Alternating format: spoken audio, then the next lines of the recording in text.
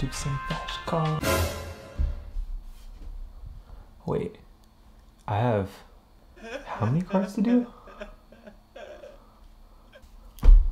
Hey friends, today we are talking finally about flashcards, but not just any flashcards, the best tools, specifically comparing both Anki and Quizlet and talking about which is the best for helping you study for wherever you are on your journey. And in this video, we are going to do a full breakdown of both tools, both Anki and Quizlet, and talk to you about the pros, the cons, the costs, as well as things that you didn't even know you needed to know, but are going to be helpful to help you make the decision of which resource you should be using to help you learn better. And if at any point in the video, if there's a specific part that you're interested in, I'll break down all the chapters of the things that we'll discuss in the video, as well as the timestamps right here, but let's get into it. So first, we're going to go ahead and break down Anki and specifically what it is, how to use it, and how it's different than Quizlet. Now, Anki is a free resource and is responsible for how well I did in medical school, but also responsible for how well this channel has done, because the most popular video that we have here on the MDJourney, specifically how to use Anki with advanced techniques that I use in medical school. So if you guys are interested, make sure you go to that video after this one. I will link that down below. Make sure you go to it. And in case you're brand new to Anki, that video will definitely help you out because we go through all the basics and advanced stuff. Essentially, think of Anki as like a nice, smart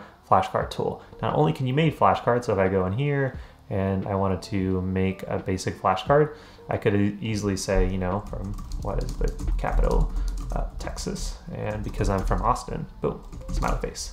So making a flashcard is that simple. Now, it doesn't look as pretty, which we'll get into in the pros and cons of it, but essentially when I create a flashcard like that, now, if I wanted to just study whatever I just made, I can just go into an individual deck where the card was and click Study Now. Now, this is the part that makes Anki cool, is that not only will it ask you the question that you made and you can see the answer, but it uses spaced repetition, which is very important for learning. Essentially, it means that if I suck at something, which is going to be pretty much everything you try to learn for the first time, you want to see it more frequently. But once you start mastering a topic, like capital Texas is something that I've learned for my entire lifetime, it's not something I need multiple repetitions for. So if you have a new topic, you can tell Anki, show this flashcard to me in 1 minute. Or if it's something that's really easy, then it can tell you an extended amount of time until you see that flashcard again. This way, if you're learning a language, if you're in medical school like I was, or if you're really in any class, you can see the information that you suck at more often, things that you've kind of mastered over time, you can see it less frequently. So then again, your learning is focused on those weak points. And this is really the biggest sell of Anki, is that you can use spaced repetition to create all of your flashcards. So if I'm doing cardiology one day, and I want to go in and study a deck for musculoskeletal or biochem, I can do those, and it'll start to show me the cards that I'm weakest at first, because that's how the algorithm is built in. Now, the second benefit of Anki is that it's absolutely free, with one caveat. Essentially, it's an open source software. That means it's given for free. People are adding flashcards, but they're also adding add-ons. So if you want cool tools that make things look like this, like how frequently you've done your flashcards, which for me as a physician now, not so much. Or if you want to change your settings, you can add other add-ons that have timers and make Anki look a little bit prettier than it normally does. It's open source. That means people are contributing to the community to make Anki a better resource. And there's always constant updates that makes your experience a little bit better. In addition, because it's open source, you can essentially find decks that other people have made and download those, upload those to your own personal Anki drive. So for example, if you are in biochemistry, maybe you want to find an Anki deck for biochemistry. You can simply type it in, and then usually what I'll look for is something that says Anki Web Biochemistry. So if you're using the Kaplan book, or if you're using that as a resource, it will actually show you the Anki Web there. This one has 800 flashcards, and I can download it and then upload it into my software. So for example, I have tons of popular pre-made cards that other people have put their time and effort doing. So for example, the Anki deck is one of the most popular for medical school students, and I can essentially pick a class that I'm studying for. So maybe I'm in my GI block, and I can just start doing flashcards that other people have made from high yield resources without having to feel like I have to make them my own if I really just want to study biochem. And just to show you some examples of the type of flashcards that Anki allows you to make, it's more than just having a front and a back of a card. For example, I can have an answer choice that actually shows me multiple things. I can even have links within my answer choice. So if I wanted to click here, it actually take me to a video that explains this answer choice. You can also have images in your answer section. So if you're taking annotations on a slide, you can screenshot those for the questions that it's relevant for. In addition, you can make flashcards where you can essentially do a 2-for-1. So maybe I want to have a flashcard that quizzes me on this part, and then another flashcard that quizzes me on another. But at the same time, later in my study session, I will have a flashcard that will only quiz me on this and reveal the other one. And there's actually many more benefits and types of flashcards you can make, and I break those all down in that intro Anki video, which again, I'll link down below. My last benefit that's actually very huge is that you own your cards. Because this is actually on my main desktop and can follow with me to my iPad, my phone, no one owns these cards. And so if Anki for some reason decided to shut down, if their website crashed, I would still have access to my flashcards, which I can't say is true for the other flashcards and tools that are out there and some of the ones that we'll talk about in today's video, which I can't say to be true for a lot of the common flashcard tools, including the other one we'll talk about in this video being Quizlet. Now, obviously I'm biased because I used Anki throughout medical school and helped me get a 3.9 GPA. It's one of the main study strategies that I use. And again, I go over that in that video, so more reason to go ahead and check that out after you're done watching here. But there are some cons. And often when I work with students one-on-one through our coaching programs, I find a lot of the cons that people don't want to use it, and a lot of them are okay. One, it can be difficult to use. It's not very attractive, first of all. And then two, if you are brand new to using Anki, this can be a very scary setup, especially when you're looking at things like settings or clicking at options and looking at things like this. Like, what in the world does this mean? If you're new to Anki, a lot of this is scary. And if you just want to be somebody who just gets into your learning and not have the time to learn a new tool, that can definitely be a drawback. In addition to just not understanding how the settings work, if for some reason one of your settings was causing you to maybe not see enough flashcards, maybe you had 400 flashcards for an upcoming test for the last 4 weeks. Well, maybe your cards were just set to where you only see 300 in a day and you wanted to review all of them. You may not get to see all those 100 unless you knew to look for that setting. So again, a lot of Anki is through trial and error. When you have issues that you're running into, trying to figure out what parts of the settings are maybe messing up. And on a personal basis, there's been tons of instances where I thought I did all my flashcards just to go into the browse section, just make sure that I had seen everything, only to find out that there's like 200 that were still left there. So again, you have to be careful with making sure that the amount of flashcards that you see, and you can confirm those in the browse section, are actually the ones in the amounts that you've done. And the last two cons that I would add for Anki is one, the ability to sync. So Anki has something called Anki Web, which essentially means that not only can you do your flashcards on your desktop, which is how most students use it, but also through their website.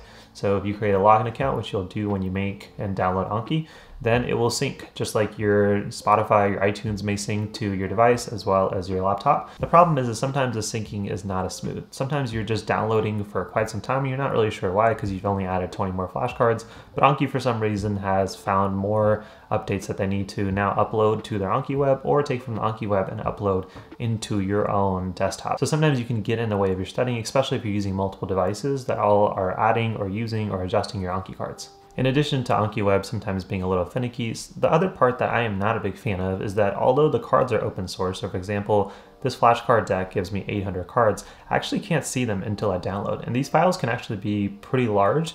And if you upload them, you may not be able to see the actual status of the quality of the cards until you do a few of them. So sometimes that does require a little bit of trial and error where you download them and then go into your Anki and look to see, okay, are these cards something that I actually care to use? Are they relevant for the class or the material I'm learning? And often I may have to go through 2 or 3 pre-made decks until I find one that say, this is actually pretty good. But again, it doesn't give you a nice feasibility of looking at all of them. It just only shows me 3 here. And the final drawback, and this is very, very tiny, but I know a lot of you guys out there are iOS users and Apple users, is that if you wanted to download Anki onto your Android device, which I have, it's absolutely free. So you can sync devices, no issues. But if I wanted to transfer it to my iPad, which is what I use in medical school too, I would have to pay 25 bucks. Again, it's 25 bucks for using an app that has all of your flashcards, all of your learning tools, pretty much a drop in the bucket compared to all the other things that we spend as students. But it is another cost, and I'm not sure why there is a cost for iOS apps, but it is out there, so something to consider. Now, in regards to the aspect of actually doing flashcards, again, Quizlet is just very nice to look at. The UI is very simple, and you can essentially move through your flashcards pretty easily, either moving and clicking on it, and it'll just do this nice little flippy action, which I actually really like, or using keyboard shortcuts. So for example, if I click space, then it'll flip it. If I go up or down, which makes sense, it'll also flip it. If I go left to right, it'll move to the next card. Now, how I like using these flashcards is you can go into the options section, and if you only want to see the definition, then you want to quiz yourself on the front of the card and only see the answer at the back once you're ready. Or if you just wanted to have things be flipped. So if you were learning a language where it was the word and definition, it wouldn't matter which one you saw first. You want to make sure you master both. And so in that setting, both would work. But the way I use Quizlet in college that worked really well is I would go through the flashcards and I would either press S or go ahead and click this little star function and then go through all of my flashcards. But if I was struggling with some of them because it was just like a hard question, I couldn't nail it down, I would press the S function. And at the very end, after I've gone through all 58 cards and understood which ones I felt pretty good at, which ones I still need to come back at, then I would just click start. Now what happens is that now it's going to go from the 58 to 7. These are the 7 flashcards that gave me a tough time. And then once I feel like that flashcard is no longer an issue, I can just press S move forward, and it's not going to show it to me, or I don't have to necessarily go back to it if I didn't want to. And I can just continue to do this, and then again press the start function and click OK if I wanted to. So again, a very nice, easy way of using spaced repetition and focusing on your weaknesses using Quizlet without necessarily having it built in. In addition to other pro of Quizlet is that it uses gamification. So maybe you just don't learn through flashcards, but maybe you're learning a bunch of languages at one time. One thing you can do is something called their match function. So essentially, it will show you all the flashcards, both the fronts and the backs, as separate things. And then you essentially just pick it as a game, almost something like we did back in like elementary school. And you try to see if you can pair things together and they disappear. By the way, that one was complete luck. I have no idea I didn't make this flashcard deck. It's a very nice way of learning. Again, if you're learning a language or like processes and like OChem, and you wanted to talk about step 1, step 2, then maybe you can pair things together to make sure you really nail it down. The final pro, and probably the biggest pro of Quizlet, is that you can actually look up different topics. Also, it's kind of a semi-open source. So for example, maybe I was struggling with physiology. And now it will show me different study sets that people have made. So this individual has made 276 flashcards in physiology. If I want to do both anatomy, if I want to just do like the upper extremity of the arm, because that's where I was learning in anatomy lab, I could find those very specifically. And then I can click on it, unlike Anki, and actually see the quality of the cards before I even choose to review them. So here I can actually see what kind of questions they're asking and saying, oh, actually, this is what I'm learning in my current class. This is actually going to be a very good deck to try to practice and master. And if you really like somebody's flashcard deck, you can actually click this plus sign and add it to your own deck as long as it's the public shared deck of flashcards. Now there are tons of pros of using Quizlet, but there are also a few cons. One of them is that spaced repetition is not naturally built into their tool. I think Quizlet at one point tried it, and it was actually within one of their paid premium models, but that actually no longer exists to my knowledge. Maybe I'm wrong, correct me in the comments if so. Con number 2 is while most students will be able to get away with using the free version of Quizlet, they do have premium versions that allow you to have different things like access to your flashcards offline, as well as access to other people's flashcards. And the cost may vary by the time that this video comes out, so I will link down below the Quizlet pricing page in case you guys are interested in being able to compare their various plans. And then finally, con number 3 of Quizlet is that because there's so many features, sometimes students don't actually get into the main part of what they need to be doing, which is the flashcards. This happens with Anki too, where people are spending so much time making their flashcards, but at least they know the end goal is to do the flashcards. It's not to play the games or to just read the answers, but it's to actually do the flashcards. Quizlet sometimes makes that not necessarily the easy goal to identify. It's just another tab, and there are multiple functions that they have built in. So if there's one big thing that I would change, I would just have a big button that says start studying, and then essentially it would start asking you the questions that you've spent so much time making. Now that we've broken both Anki and Quizlet down by pros and cons, I want to go through 4 categories and essentially talk about the winners of each of them. Category number 1 is going to be how easy it is to start learning. And category number 2 is going to be how user-friendly it is. Category number 3 is going to be the community aspect. And category number 4 is going to be the overall retention. Let's break down the winners in each of these. So in terms of the ease of just getting in there and starting the learning, again, I feel like Quizlet has so many features that sometimes you don't actually start doing the flashcards, which is the whole point in the first place. So in that case, Anki is simply make the flashcards, do the flashcards. Even if it takes you forever to make them, at least you're getting to the part of doing them. And that's why Anki gets my vote in that section. Category number 2 is how user-friendly it is. This is pretty simple as you kind of looked at how both of them looked. Anki has lots of settings and a lot of things that scare people from using it the first time, and it can get easily more complicated as there's so many people that are out there that are Anki experts that make the process a lot more complicated. Quizlet, pretty simple. Make the flashcards, do them, you see everything in one place. So again, the winner here goes to Quizlet. Category number 3 is the community aspect. This means how easy it is to get resources from other people, how easy it is to evaluate the quality of the resources from other people, and then include them and add them into your own study resources.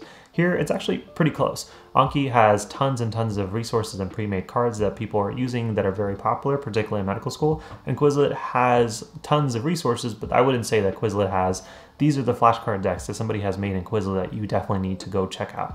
I don't think the popularity is quite there, but overall I think Quizlet makes it easier to evaluate the quality of a flashcard deck before you download a big gigabyte plus file, which for me is going to be the biggest leading factor of why I think Quizlet is going to be the best for community impact. And so for me, that's why I give Quizlet the slight edge in the community aspect of it. And then finally, overall retention. Now for me, hands down, this is a very easy answer to go to Anki because when you're using spaced repetition versus a tool that doesn't have it built in, the spaced repetition tool wins every single time, which is why I recommend at least giving Anki a shot if you're still nervous or if you tried it in the past but weren't really comfortable. And again, that video down below has been watched over by almost 500,000 million people on YouTube thus far, and people have loved it. So just go ahead and check it out. You don't have to feel committed to using Anki, but at least start to see the pros and cons as well as those advanced features that I used. And in that video, I also go over those advanced strategies that really just changed the game for me on how quickly I was studying, but still having high levels of retention. So again, both Anki and Quizlet are both amazing tools. Use them based off of the pros and cons that attract you the most. Don't feel like you have to just use Anki just because everyone else in medical school or on their journey is using it.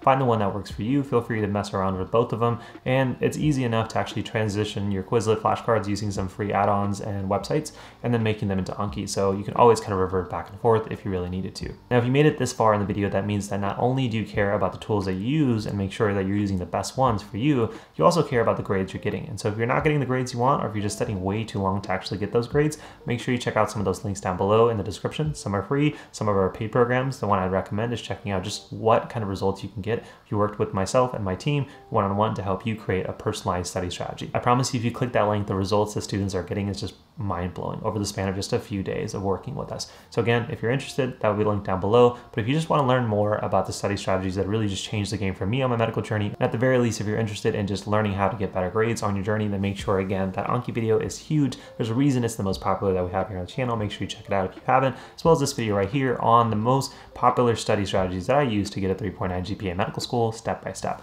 Hopefully you guys enjoyed these. As always, my friends, thanks for being a part of my journey. Hopefully I was a little help to you guys on yours. I'll see you guys in the next one. Peace.